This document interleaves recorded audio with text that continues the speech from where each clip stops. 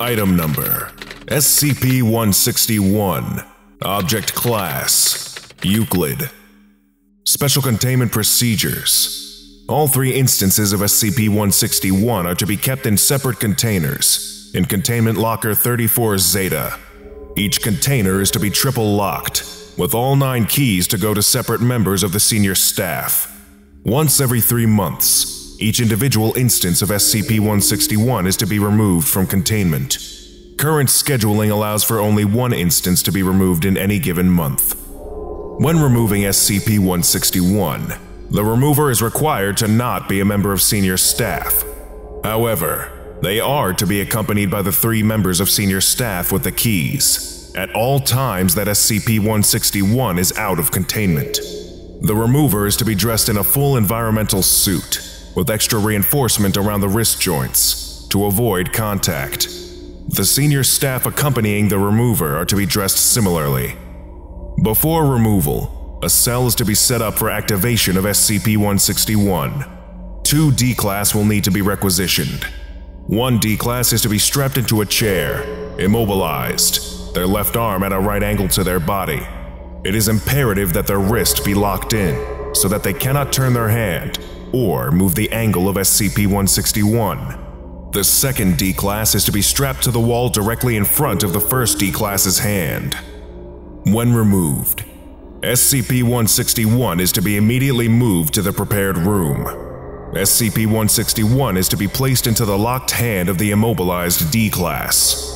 Once the D-Class has activated SCP-161 once, it is to be removed from them and returned to containment.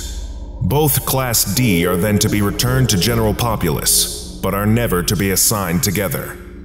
Description: there are currently 3 copies of SCP-161 in Foundation control. SCP-161 appears to be a brightly colored plastic child's pinwheel with a "The Factory" stamp on the back. SCP-161 only displays its unique properties when held in the bare hand of a human being. Approximately 3 to 7 seconds after grasping SCP-161, the holder will find himself made aware of how to activate the device. From this point on, the holder is completely convinced that SCP-161 is capable of emitting energy pulses of varying strength. This conviction only affects the bearer, as no one else can see these pulses, nor do they appear to do any actual damage. However, anything the wielder destroys with these energy pulses becomes no longer capable of affecting the wielder, even when no longer in contact with SCP-161. Walls affected by the energy pulse can be walked through by the wielder, and living beings so affected not only cannot touch the user, but anything wielded by said beings will be unable to touch the user of SCP-161 as well. A minor side effect causes the wielder of SCP-161 to develop megalomania and delusions of grandeur. Addendum 1. Original procedures altered when a security guard with no prior knowledge of SCP-161 broke into the containment locker and began using it freely. After security contained the breach, researchers discovered that if SCP-161 were not used occasionally, the artifact would begin to radiate a telepathic lure. The lure would affect those with low self-esteem and willpower, and call them to SCP-161.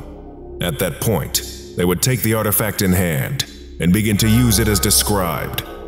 Addendum 2.